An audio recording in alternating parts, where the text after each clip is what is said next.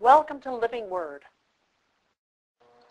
In the beginning was the Word, and the Word was with God, and the Word was God. He was with God in the beginning. Through him all things were made. Without him nothing was made that has been made. In him was life, and that life was the light of all mankind. The Word became flesh and made his dwelling among us. We have seen his glory, the glory of the one and only Son, who came from the Father, full of grace and truth. Well, hello again. I'm Pastor Kathleen Casper, and this is Living Word. Living Word is a teaching program, and we are drawn closer and closer to our God in a wonderful living relationship with him as we continue to get to know him through his living Word. And we are currently in the Gospel of Matthew.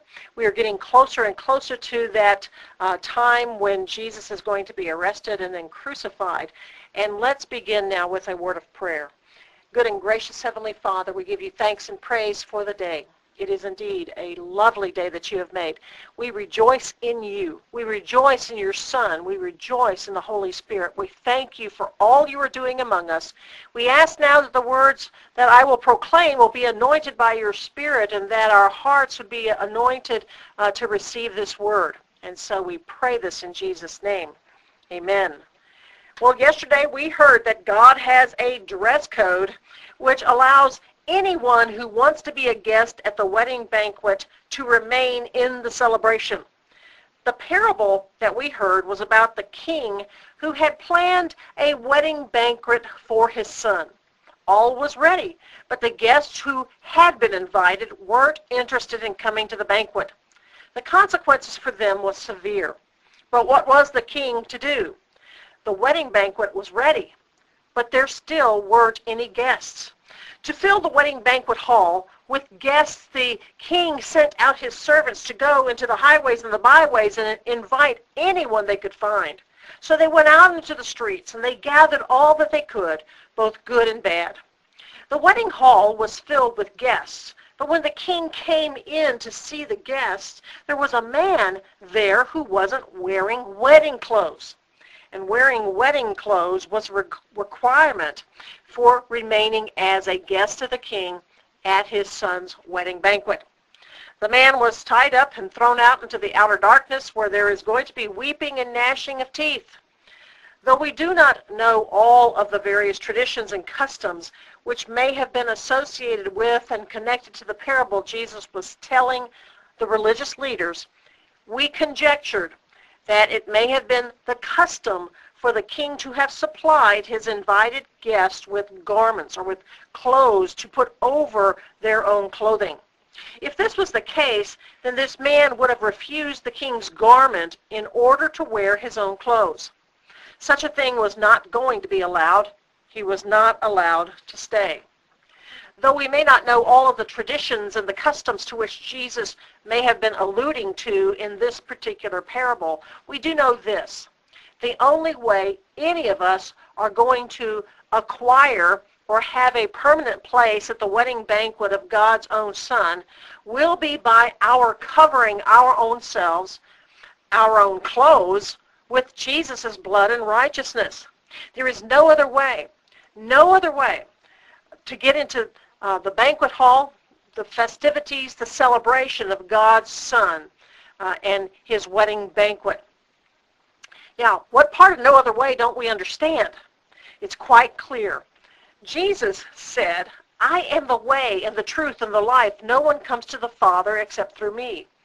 Jesus' audience for the telling of the parable of the wedding banquet, they were the religious leaders who were questioning Jesus prior to his arrest and crucifixion.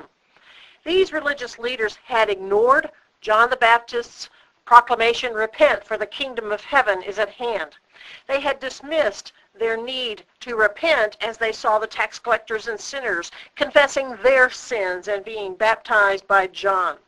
They watched and they criticized Jesus' ministry as he taught the people with authority and as he did mighty works among them.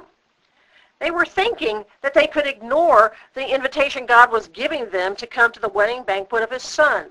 They were also thinking that they could come to the banquet in their own clothes. This simply was not true. God has a dress code. Have we put on the pure white robe of Jesus' righteousness? Have we been washed in the blood of the spotless Passover Lamb of God? I pray that all of us have. There is absolutely no need for anyone to be left out of the wedding banquet God is preparing for his son. There is absolutely no need for anyone to get kicked out of the wedding hall. We know the requirement. Will we fulfill it? Today we begin our reading with Matthew 22, verse 15. Then the Pharisees went out and laid plans to trap him in his words. They sent their disciples to him along with the Herodians. Teacher, they said, we know that you are a man of integrity and that you teach the way of God in accordance with the truth. You aren't swayed by men because you pay no attention to who they are. Tell us then, what is your opinion? Is it right to pay taxes to Caesar or not? Their questioning is interesting, isn't it? First, they butter Jesus up with words of flattery and praise, such as, we know you're a man of integrity. You teach the way of God. You aren't swayed by men. You pay no attention to who they are. We know they were trying to trap Jesus in his words. So their trap appears to have been this. They flatter him with how he teaches the way of God, but they aren't looking for God's opinion on paying taxes to Caesar. They want Jesus' opinion. Could they get him to take his eyes off of God? But Jesus, knowing their evil intent, said, you hypocrites, why are you trying to trap me? Show me the coin used for paying the tax. They brought him a denarius, and he asked them, whose portrait is this, and whose inscription? Caesar's, they replied. Then he said to them, give to Caesar what is Caesar's, and to God what is God's. When they heard this, they were amazed. So they left him and went away. Now, do we realize the tremendous example Jesus has given to us here? How many times are we asked to give our opinion on a matter which has been clearly settled by God in his word? Our opinion doesn't count. God's opinion is what counts. Our answer needs to be, God said such and such, and that settles it for me. To be able to make such a clear and decisive statement about any topic in the Scriptures, we have first got to know God's Word ourselves. And we have got to believe that it is the final authority for us. If we think that God's Word is only a suggestion, then we will not be able to stand firm in the tests and trials and temptations of life. Jesus stood his ground by standing on the Word of God. His opinion was whatever God had already said, nothing more and nothing less. The disciples of the Pharisees, they were understandably impressed. Verse 23, that same day, the Sadducees, who say there is no resurrection, came to him with a question. Teacher, they said, Moses told us that if a man dies without having children, his brother must marry the widow and have children for him. Now there were 7 brothers among us. The first one married and died, and since he had no children, he left his wife to his brother. The same thing happened to the second and the third brother, right on down to the 7th. Finally, the woman died. Now then, at the resurrection, whose wife will she be of the 7, since all of them were married to her?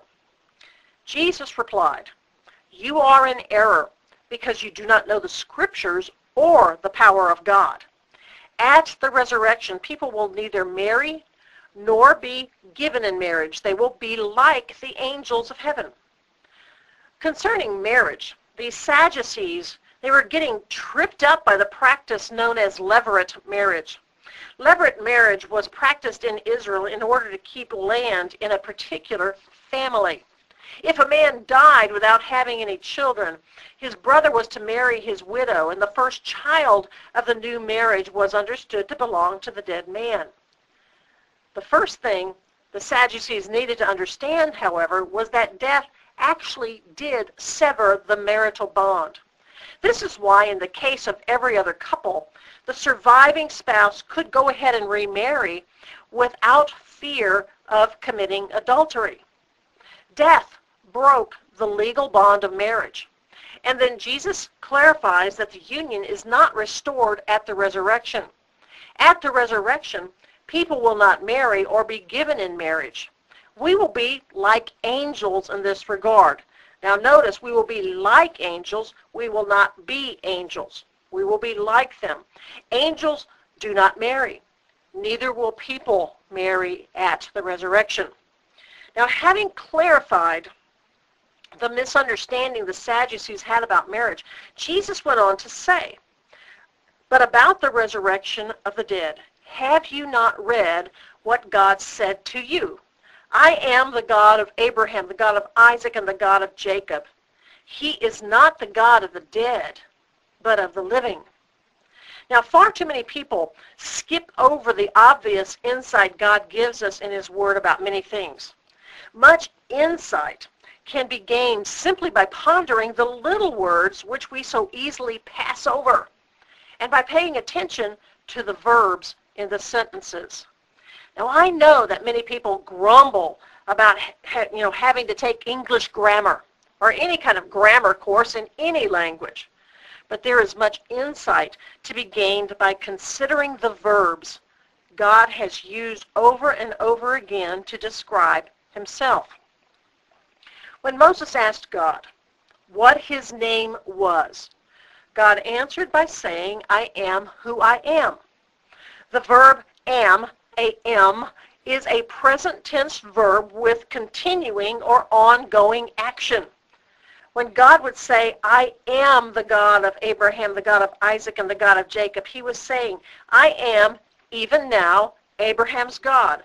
I am, even now, Isaac's God. I am, even now, Jacob's God." The fact that the bodies of Abraham, Isaac, and Jacob had long been in their graves did not change the fact that they were nevertheless very much alive and in the presence of God. God's own Word had continuously given testimony to the reality of the resurrection. The Sadducees had missed it because they had not given serious thought to how God kept describing Himself. Had they listened and considered the word am, they would have had no trouble believing in the resurrection. Now, we aren't told how the Sadducees responded to what Jesus said. We are, however, told how the crowds responded.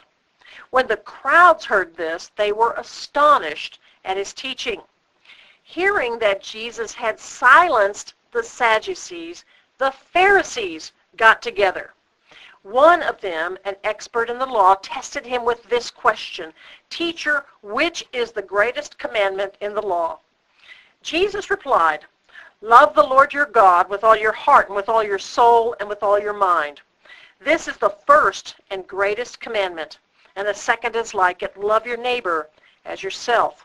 All the law and the prophets hang on these two commandments." As I did yesterday, I'm going to run a portion of a Sunday morning message I gave on this passage, and then I'll make a couple of more closing remarks and then bless you all. Well, the text for this morning begins with Matthew chapter 22. We will use a number of other passages as well, but I will read those as we get to them. But the passage that we have in front of us from Matthew 22 is interesting because it starts out by saying, hearing that Jesus had silenced the Sadducees. In other words, hearing that He had silenced some of the religious leaders. Sadducees and Pharisees, they were two different sects of religious groups. And so, hearing that He had silenced the Sadducees, the Pharisees got together. He's like going, what is this? Okay, he stumped you, let's see if he can stump us.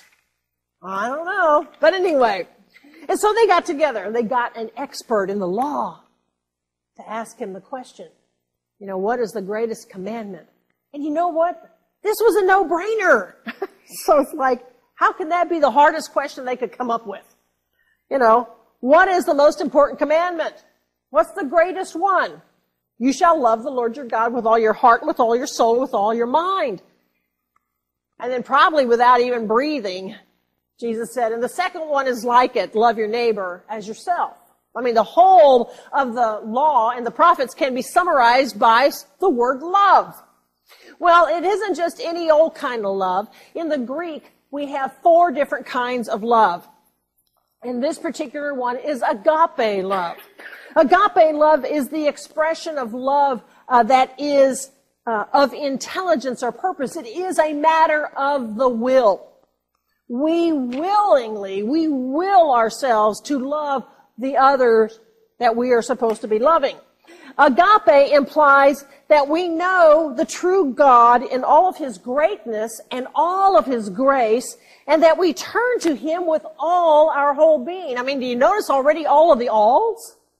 It's all of us. And we find out that God will not have just a mere sliver of us or a mere part of us. No, He doesn't want just a part of us. He wants all of us.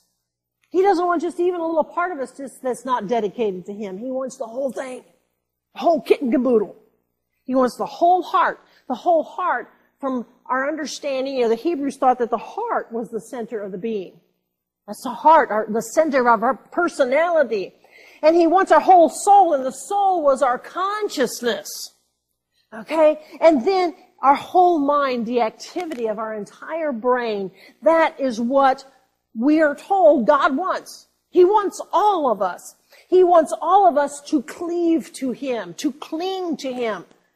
Now, this kind of love is actually exemplified for us in the Old Testament book of Ruth. Naomi and her husband Elimelech had gone to Moab to live because there was a famine in Bethlehem. And so they took their 2 sons, Machlon and Chilion, with them. And there they went to Moab until, so long as the famine was going on in Bethlehem. Well, during that time, Naomi's husband Elimelech died, and then Orpah and Ruth's husbands both died. And so Naomi and Ruth and Orpah were left there. Now, Orpah and Ruth, they were from Moab. And so that was their native country. It would have been easy for them just to go back home, or so you think. And so Naomi said, go back to your parents' house. Maybe you'll be able to find another husband. Orpah decides to go. Just thinking, back in those days, it really wasn't good for women to be left alone in the world. I mean, the men were the primary means of support. So Ruth says, look, she sees Orpah going off. She now looks at Ruth and says, look, your sister-in-law is heading back home. You go too. And that's when Ruth replied, don't urge me to leave you or turn back from you. Where you go, I will go. Where you stay, I will stay. Your people will be my people, and your God, my God. Where you die, I will die, and there I will be buried. May the Lord deal with me, be it ever so severely, if anything but death separates us. That is devotion. That is 100% love for another person. And this kind of a love that we're talking about here that clings to God is also a love that thirsts for God. Psalm 42 is one of those passages that I really like. And I would love to have this kind of a love for God or a desire for God on an ongoing basis. I have prayed for this kind of love for God, to thirst after God. And you know what? I found out that it's pretty, what's the word I want to say? It's pretty intolerable to have this kind of a thirst for God that just is hard to be quenched. But the psalmist writes, as a deer pants for water, for streams of water, so my soul pants for you, O God. My soul thirsts for God, for the living God. When can I go and meet with God? Can you hear the thirst? The desire just to take a drink from God's fountain of living water. The 2 greatest commandments really can be summarized by loving God and by loving our neighbor, because God is love. The first commandment, of course, is to love God, and the second is to love our neighbor as ourselves. Now, that can be kind of hard. The truth of God's word says we are the King's kids. John writes in 1 John 4, "Dear friends, let us love one another, for love comes from God. Everyone who loves has been born of God and knows God. Whoever does not love does not know God, because God is love." This is how God showed his love among us. He sent his one and only Son into the world that we might live through him. This is love. Not that we loved God, but that he loved us and sent his Son as an atoning sacrifice for our sins. Dear friends, since God so loved us, we also ought to love one another. No one has ever seen God, but if we love one another, God lives in us and his love is made complete in us. God is love. Whoever lives in love lives in God and God in him. In this way, love is made complete among us so that we will have confidence in the day of judgment. Because in this world, we are like him. There is no fear in love, but perfect love drives out fear, because fear has to do with punishment. The one who fears is not made perfect in love. We love because he first loved us. If anyone says, "I love God," yet hates his brother, he's a liar. For anyone who does not love his brother whom he has seen cannot love God whom he has not seen. And he has given us this command: whoever loves God must also love his brother. The two go together. Love God, love neighbor. If we don't love the people that we can see, how can we love the one? St. Paul gave us that beautiful description of love in 1 Corinthians 13. Love is patient, love is kind. It does not envy, it does not boast, it is not proud, it is not rude, it is not self-seeking, it is not easily angered, it keeps no records of wrongs. Love does not delight in evil, but rejoices with the truth. It always protects, always hopes, always trusts, always perseveres. Love never fails. Okay, did we score 100 on that one? I mean, none of us measures up to that kind of love. So, how well are we doing on keeping these two commandments? Love the Lord your God with all your heart, soul, strength, and mind, and love your neighbor as yourself. Have we set our heart's desire on fulfilling these two commandments? Now, maybe we're wondering, well, how in the world is that even possible? How could I possibly fulfill either one of these commandments? Well, the fact of the matter is that we can't on our own. It's absolutely true. We cannot, in any way, shape, or form, fulfill these two commandments on our own. We belong to a fallen humanity. It is only as God comes to live and dwell within us, in the person of the Holy Spirit, that we are able to become learners of this kind of love. We can certainly meditate on God's Word. We can meditate on what God has done for us. We can meditate on that, and we can chew on that, and we can ponder it, and we can pray, God, change my heart. Change my heart. One of the things that we've got to understand is that God will mold us and shape us and fashion us to make us into the creature, to the person that he would have us be. He's wanting to create each and every one of us into the image of his Son. And so, since that is God's desire, when we are working alongside of him and cooperating with his Spirit, then it is amazing what God is able to accomplish in us. Yes, every single one of us have sharp edges and things that need to get smoothed off and chiseled away. But we've got to understand that we, in fact, can become learners of this kind of love. Jesus answered the question correctly when he was asked, "What is the greatest commandment?"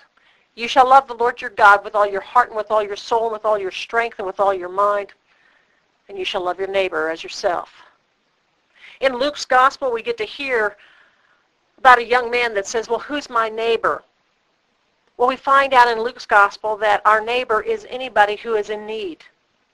And so our neighbor can be somebody who lives next door to us and we have known forever and ever. Or our neighbor can be somebody who we just meet and we realize they're in need right then and there. And so we stop and we help them. That's how we love other people. Love doesn't have to be extravagant. Love can be just simple acts of kindness. But it is a decision to love as we have been loved. And we have been loved with an eternal love. God so loved the world that he gave his one and only Son. Love gives. So we need to be determined to love as we have been loved, and we can know that our love is indeed effective and in action by how we carry it out in the world. That's how we do it, is we do what the Lord wants us to do. Follow his example. So that's where we're going to stop today. Tomorrow we're going to finish chapter 22 and get into chapter 23. But let's just pray. Heavenly Father, we just thank you. We thank you that though the Pharisees and the Sadducees and their disciples and the religious leaders, they didn't know what they were doing. They didn't know that they were inspecting your Passover lamb. But we thank you, Heavenly Father, that they were doing exactly what you had planned and purposed for them to be doing from before the creation of the world.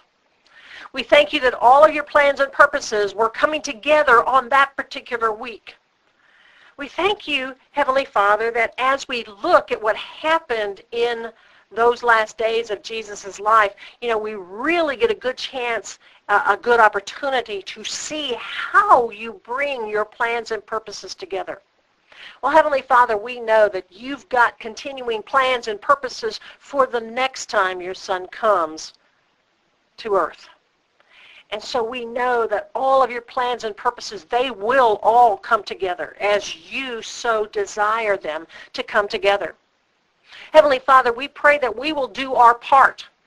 We pray that we would not be unwitting participants as the scribes, as the Pharisees, as the Sadducees were. We pray that we would be willing participants in the preparations that you are bringing together as his return gets closer and closer. We pray that we will, in fact, be participants with you.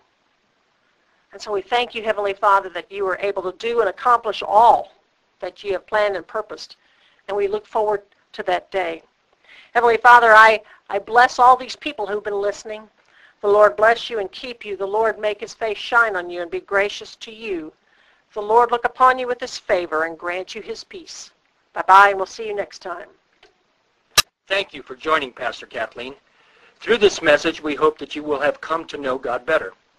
God can be known and wants to be known by each person on earth. God is a communicator. He has given us the Bible, his Son Jesus, and the Holy Spirit as means through which he reveals himself and his will to us. God is love. And regardless of what is going on in your life, God loves you and is concerned for you. He is as near as a prayer, and he can be trusted to be faithful to you. Living Word is a listener-supported program. Your prayers and donations are needed to keep this program on the air. Donations can be through the Living Word website or sent to Living Word, P.O. Box 3810, Alice, Texas, 78333-3810. If you have a question you'd like to ask Pastor Kathleen, a comment you'd like to share, or would like to purchase a CD of this message and have access to the Internet, Pastor Kathleen's website is www.livingwordradio.org. If you are in the area and would like to join Pastor Kathleen and the congregation she serves on the weekend, she is pastor of Emmanuel Lutheran Church in Alice, Texas.